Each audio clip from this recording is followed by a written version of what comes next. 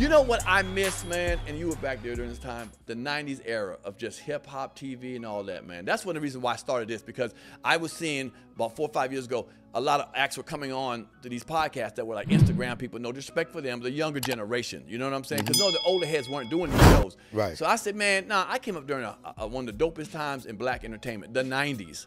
I know you've been around that time. Yes. You got stories. You done seen some shit. Yeah. Ain't that about it? You know what I'm saying? That's why you got gray hair now, motherfucker. Yeah. I ain't got no hair, shit, okay? Right. Shit went down, you know, I done seen some shit, you know what I'm saying, before.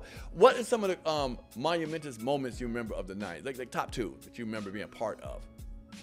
Mine was, I couldn't quick before you started thinking.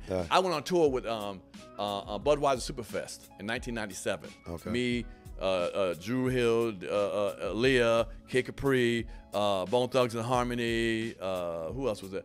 Mary J. You know what I'm saying? We came to the Garden and stuff. When I ran into your boy Diddy, and I ran into him there, he saw me behind the scenes. He's like, "Yo, man, you the comedian dude." I'm like, "Oh shit, Diddy know who I am and shit." You know, that was, we just passed like that. You know what I'm saying? But the point I'm making is, I think so. But I saw him again though. I saw him in a situation. Take that. No, I ain't take that out. You was around him more than I was. Don't give me that now, all right? You New York, nigga, okay? Okay. You got a thing for the little pretty light-skinned niggas, really, you know? Really?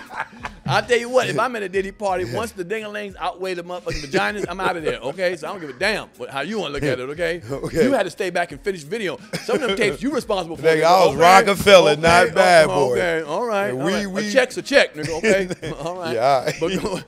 So give me 2 moments of you remember in the 90s that stood out for you. We can eliminate some of the Diddy situation. What you were a part of? What were you a part of that we all remember? I mean, the Rockefeller era and the Tunnel era is probably like the 2 most monumental things for me. At the Rockefeller time, like we never flew commercial. Damn. Everywhere we went, we flew private. Right? From here, and we would go to overseas for like 2 weeks.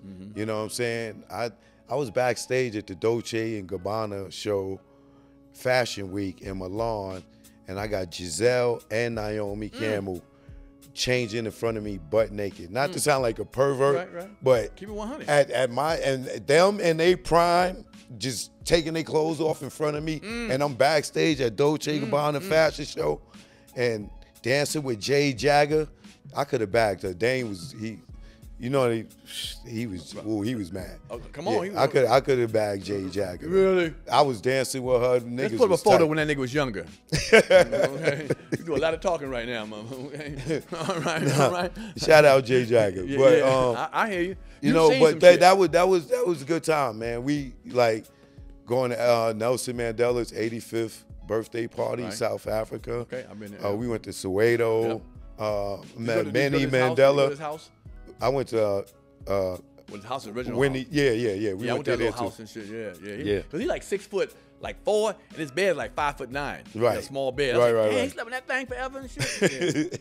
His legs hanging off there. Yeah. Exactly. Let's get into the juice of what I want to hear, because I'll tell you about me. I had a good time in the 90s. Yeah, Thank God I escaped, if you know what I'm talking about. Yeah.